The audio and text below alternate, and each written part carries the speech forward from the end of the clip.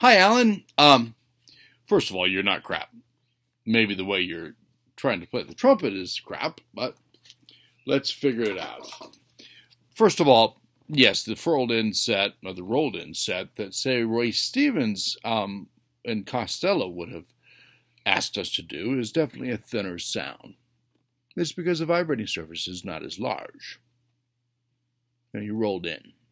Well, that was really good for the upstream type embouchure. In fact, oh, by the way, this is my cornet. I love this Bach cornet with the Mount Vernon 7C. With the rolled-in set and the chops in sort of a bulldog setup, you're able to get some skinny notes out, but you're not really able to get a big fat sound. But that is basically the way that Roy Stevens played, although his sound was pretty nice. To answer your question, I play more on furled. I get more vibrating tissue into the vibrating aperture tunnel, like this, which gives me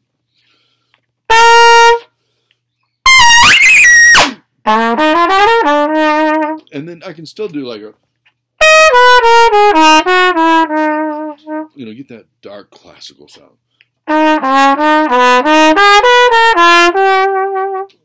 Because I've got a lot of meat in the mouthpiece. I'm working towards it. My vibrating surface is vibrating straight across. What is the biggest problem with you? I can tell you right now. It's going to be the pressure.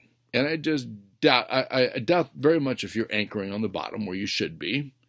You're probably rocking the pressure up on that top lip, and you're getting a lot of pressure here, which is the vibrating surface.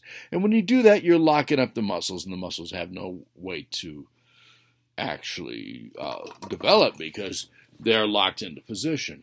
It's as if you were to go into the gym and to do a barbell like this, instead of the full range of motion that would allow the muscles to develop.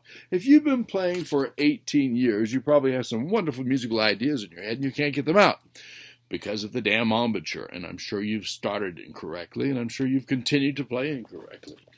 What I can do for you at a very reasonable price, less than I paid, is to give you a consultation. I only charge $60 an hour.